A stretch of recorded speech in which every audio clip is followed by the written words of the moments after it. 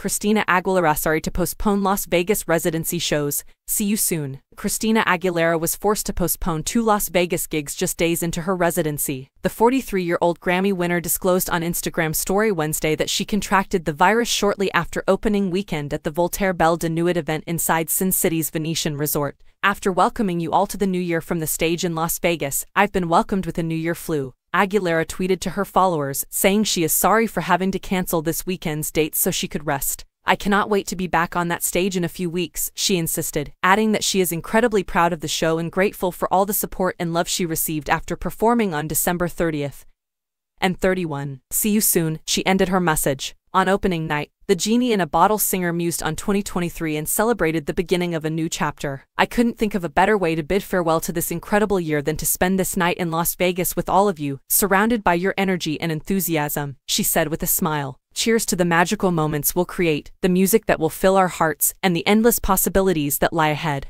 Aguilera announced her residence in October 2023 with a sexy shot of herself wearing a plunging black corset, extravagant diamonds, and a platinum blonde hairstyle. The Dirty singer hailed the show as a fusion of art and music and promised concertgoers a modern twist on the performance experience.